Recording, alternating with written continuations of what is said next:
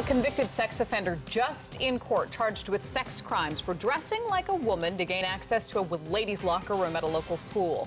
39-year-old Thomas Lee Benson was already in trouble for sex crimes when police say he used the disguise to get into the ladies' locker room at North Clackamas Aquatic Park 9 days ago. He's charged with unlawful contact with children, being in a place where children are present, and attempted car theft. Benson remains in the Clackamas County Jail with his bail set at $100,000. Thanks for staying with us. I'm Deborah Knapp. And I'm Brian Wood, in tonight for Steve Dunn. K2's Tom Jensen is live at the Clackamas County Courthouse in Oregon City. And Tom, was anyone watching this guy to make sure he didn't harm another child?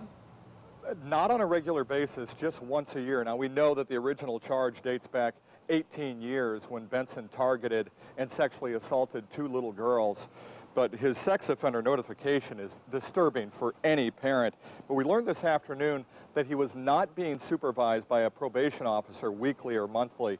And even the people who lived right next door to him had no idea that this predator was right next door. This was the last known address for Thomas Lee Benson. I'm curious, did Thomas Lee Benson live here with you? About 8 months ago, yes. A current tenant says he's just now learning about the predator who targets little girls for his sex crimes.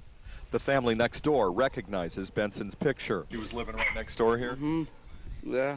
Nobody ever told you he was a convicted sex offender? No, nobody ever told me. More of the same down the alley at a home with a lot more kids. 2 who fit Benson's profile. Thomas Lee Benson? You didn't even know that he was living here. Here's what we've learned about this man even the state calls a predator. May 1993, he sexually abuses 2 girls, both under 10. Investigators say Benson uses money, toys, candy, and threats to control his victims.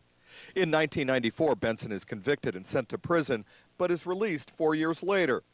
In 2007, he's arrested in Portland after he gets into the ladies' locker room at Mount Scott Pool dressed as a woman.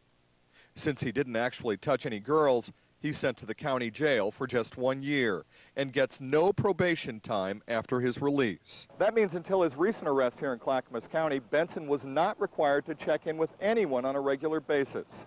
No one was tracking his movements besides the annual sex offender registering, something that Thomas Lee Benson failed to do in 2009 and again this year. More information that's hard to swallow for neighbors wondering why no one was watching this predator. That's bullshit, you know, that nobody told me. Because I got my grandson, and I got my wife and my stepdaughter. Now, I requested records from the Department of Corrections and also Multnomah County as far as the 1994 conviction goes. And even though it went back so far, it appears that Benson has violated the terms of his release on that conviction several times, at least as far as having to register with the sex offender registry, which he has not done at least 3 times that we're aware of. However, he has been able to avoid more jail time or prison time or even probation. We're hoping to learn why when we get copies of those records. We're live in Oregon City. Tom Jensen, K2 News.